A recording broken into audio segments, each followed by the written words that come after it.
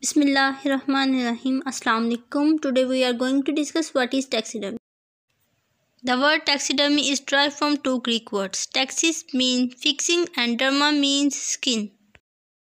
It is a beautiful art to preserve dead organisms by arranging their real skin over fake body and by mounting them to make them look alive and beautiful.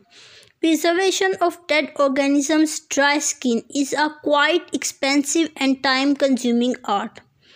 This art of taxidermy involves skinning and dehiding.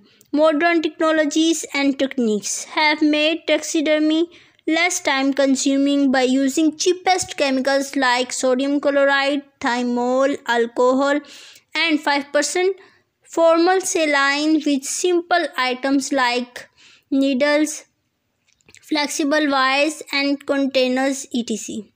You can do taxidermy of your dead pet if you are having a hard time to say goodbye. Thank you.